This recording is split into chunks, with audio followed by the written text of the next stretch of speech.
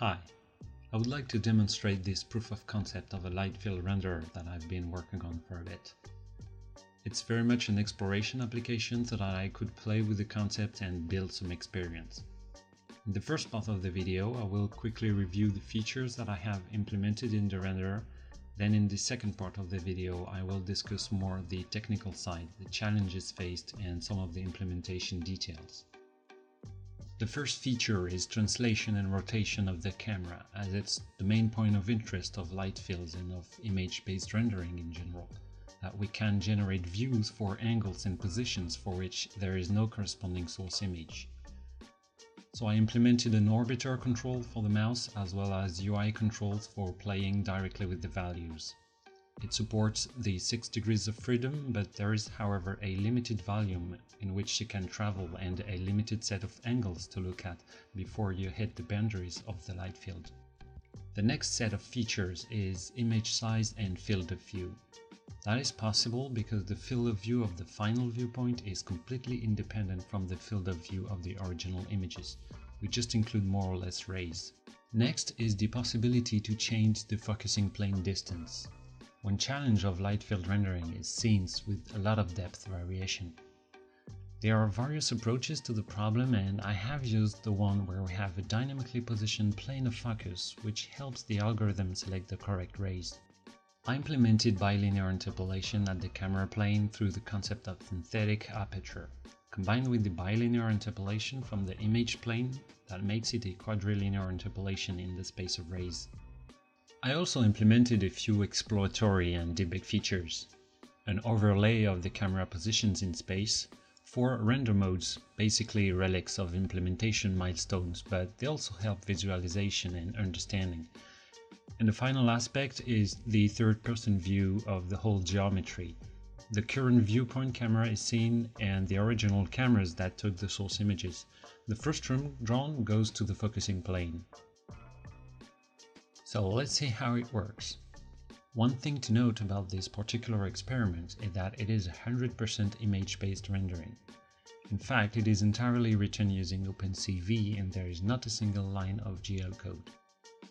The idea is to have 2 planes that will sandwich a slice of reality and capture all the light rays between them.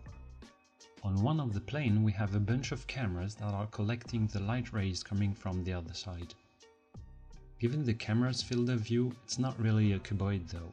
The foreplane is much larger and each camera is collecting rays coming from all directions.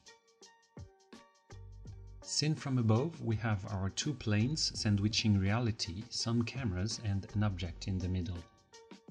The user is an arbitrary viewpoint somewhere.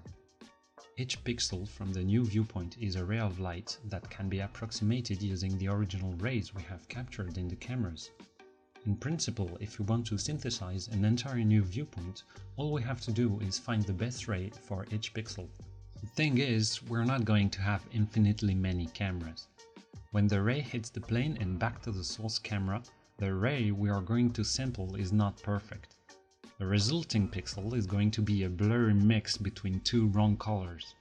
If the user could interactively slide this plane, he could find a good spot where the object of interest is in focus. The second improvement is to reverse the loop. Each synthetic ray crossing the plane in the neighborhood of the camera will be sourced from this camera. We project this quad on the final camera to find the zone of the image that will be filled by this camera. We then project that new quad on the focusing plane and get a new quad there. Then we find the quad on the original camera image that will project to the quad on the focusing plane. Now we can map directly from the quad in the original camera to the corresponding one in the final image. With this technique though, each pixel in the final image is only coming from a single camera. Instead, we can combine the response from each camera and fade their contribution as we move to the next. For any given camera, we modulate the quad of pixels by an aperture texture that encodes contribution weights. Back to the test application. I started capturing larger light fields and experimenting. I found that one important shortcoming of the approach is the field of view. The viewpoint rotation is limited by the global frustum created by the outer cameras. With this approach, it is best to have a rather large field of view at capture time and then go back to a normal field of view for the viewpoint.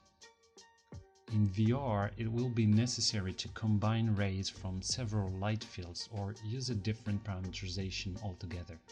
Here is an interesting aspect. Two different borders can be seen, one blurry and the other one sharp. The blurry one is when the viewpoint position reaches the edge of the camera field. As we move past the last camera, there is nothing to compensate the fading of the aperture. It could be improved by using a special aperture texture for the cameras that are out at the border. The sharp border is seen when the field of view and the global frustum intersect. And that's it for this review and discussion of light field rendering. I hope it helped demystify the topic a little bit. In the future, I would like to try different parameterization and, of course, an implementation in VR. Thanks for watching!